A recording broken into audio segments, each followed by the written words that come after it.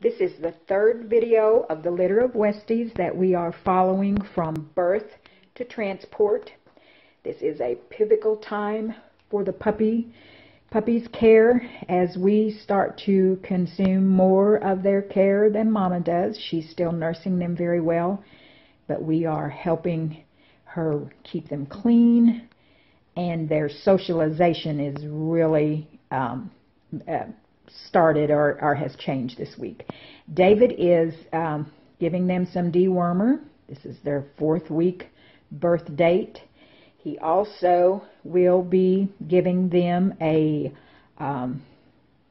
kennel cough vaccination.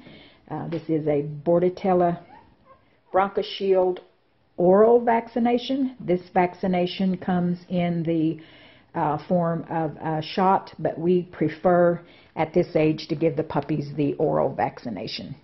Their eyes are fully open. They're getting very active. As you can see, by next week we'll have to have a bigger box. This examination will include a sponge bath for Mama. These white puppies get increasingly hard to keep clean. That's why we prefer these mamas to be in the whelping house that does have the cages. I know that animal activists really are hard on us on those whelping cages, and there is more about these cages in the comments below, along with some pictures.